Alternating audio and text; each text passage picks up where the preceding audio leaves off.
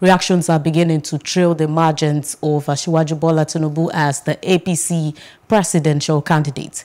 The Ogun State PDP flag bearer Oladipupo Adebutu says Asiwaju Tinubu is not a threat whatsoever. Why should that be a burden to us? It is not a burden to us. This is national politics. And after a while, those results will come and those results will go. We're now being joined by the North Central Zonal Coordinator, Atiku Support Organization, and Senior Special Assistant to the Benue State Governor on Student Affairs, Honorable Anngu. Thank you very much. Thank you for joining us tonight. Yeah. Also joining us tonight is political analyst Biodun Sowunmi.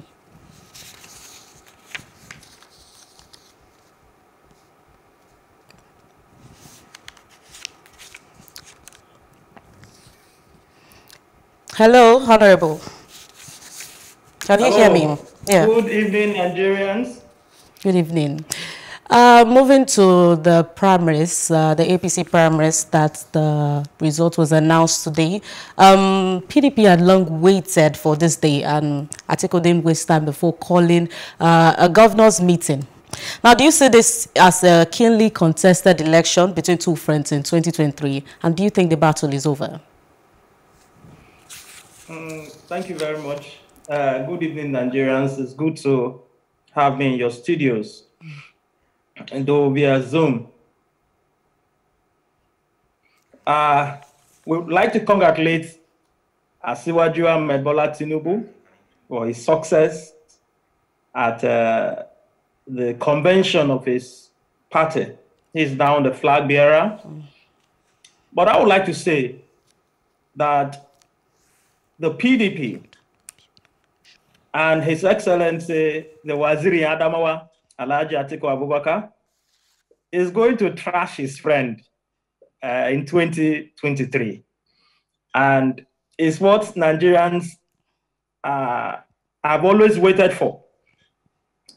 And like I will always say, it is Atiku o'clock. It is time for Nigerians to have a departure from the failed APC government. It is time for Nigerians to enjoy good governance. It is time for the insecurity we are experiencing in this country to be fixed. It is time for Nigerians to unify as a people. That is why His Excellency Atiku Abubakar is himself the unifier. So we are super excited. We are prepared to go into the 2023 general elections. And just like you said, we see two friends, two old horses in the battlefront. And we as young Nigerians, it's really exciting to say that we will be lining up behind these ones, not particularly because of their age, but for me, His Excellency Atiku Abubakar is a man that has a competence, that has all it takes to take back this country to its lost glory. A country that has been bastardized by the APC government in the last 7+ years. A country that we've lost our place in the community of nations. A country that within this short period has become the poverty capital of the world. It is really, really unfortunate. So Nigerians waited for this time. Mr. Biodun, can you hear me? Yes, I can hear you. All right. What's your opinion about today's primaries? What's your opinion about the outcome of today's election? Would you say it was free and fair?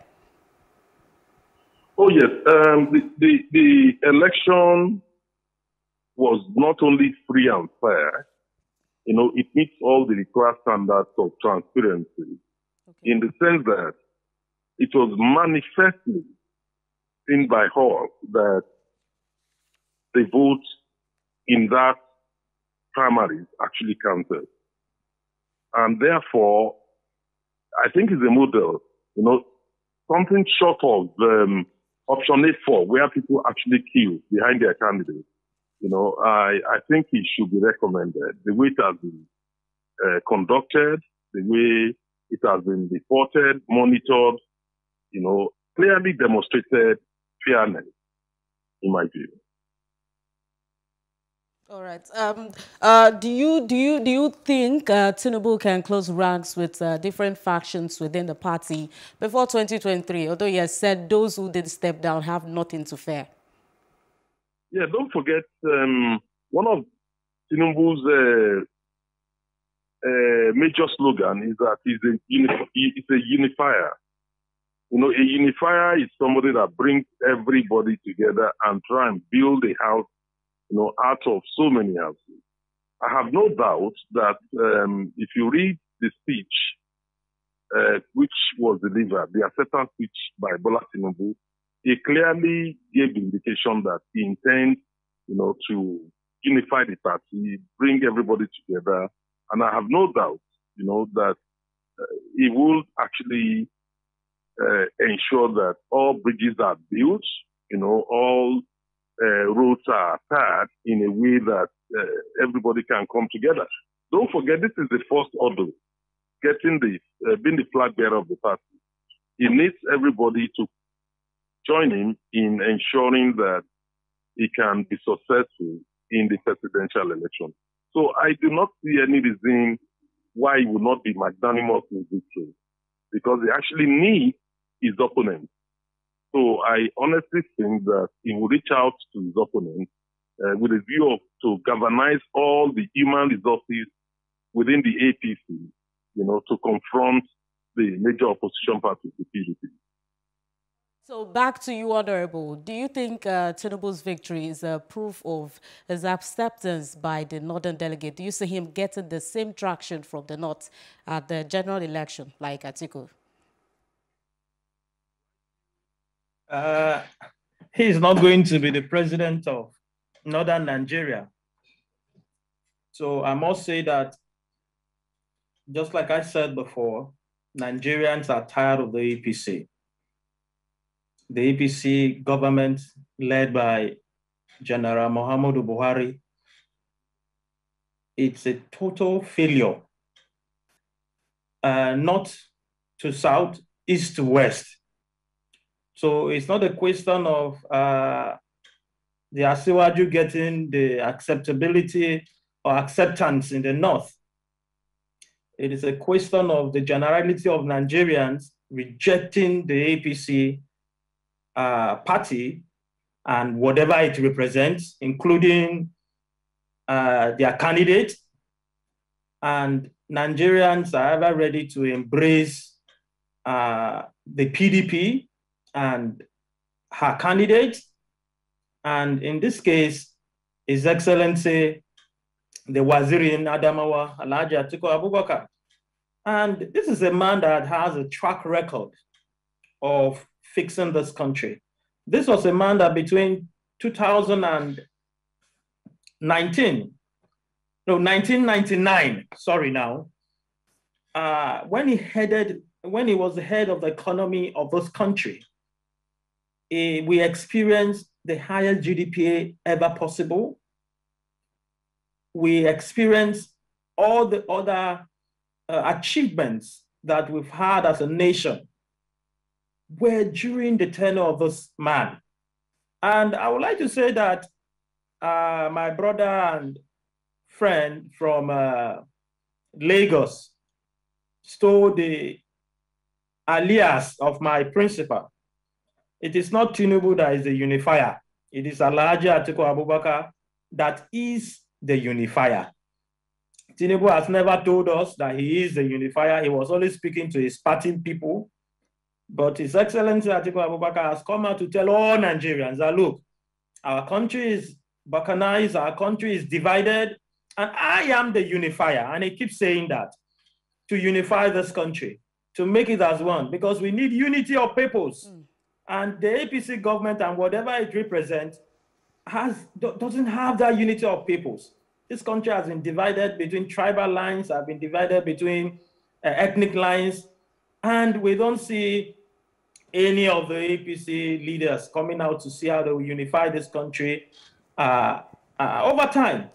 So, all right, so prepared. Honorable, I want to hear Mr. Sowunmi's opinion about foreseeing Peter Obi snatching more votes from Atiku than from any other candidates. What's your opinion?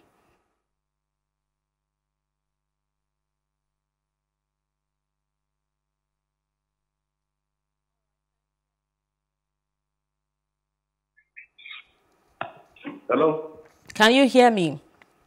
Yeah, I didn't hear that question. All right, I'm going to take it again. Do you foresee Peter Obi snatching more votes, not like snatching, but getting more votes from Atiku than from any other candidates? Oh, Peter Obi? Yes. Oh, yeah, certainly. When you look at the way the whole thing is panning out now, I think Atiku will be somehow disadvantaged. You only need to look at the pattern of voting in the country since 1999. Usually, P.D.P dominates the vote, in the Southeast. Now, with Peter Obi leading the Labour Party, and with a huge swell of public frustration in the Southeast against the two major political parties, we are likely going to see a major swing in the Southeast towards Labour Party and APGA. And should that happen, the P.D.P candidate will vote in Southeast will be decimated, badly decimated. So, and the further implication of it is P.D.P may end up, appearing to be a regional party at the end of the day, having lost so much in Southeast. So the new structure that will come into place will be based on the decision of the Southern governors. And if they mobilize people on that basis, we are likely going to see the APC gaining in the South-South and in the Southwest, and also in the Northwest, which is likely going to contribute to their victory. Whereas P.D.P is likely going to lose votes, particularly in the Southeast. So my final question to the Honorable. Now, Tinubu's perceived political enemies within still have a choice. What's the possibility that they will not secretly join forces with an opposition? Atiku is the unifier. And as of today, very top senators of the APC are decamping to the PDP. Former Governor Alero of Kebbi State, who is also holding very strategic chairmanship of committees in the Senate, just resigned from the APC to the PDP just yesterday. What am I saying? What I'm saying that the PDP as a party is unified.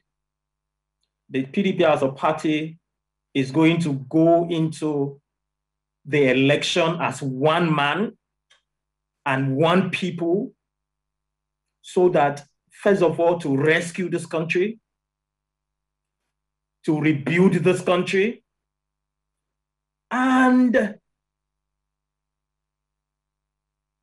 those are our slogans: to rescue, rebuild, and forgotten the last one. But what I like to say is, we are not going in. There will be no saboteurs. Since His Excellency Atiku Abubakar won the convention, won at the convention of our party, he has been moving around all the other candidates, galvanizing their support, greeting all of them.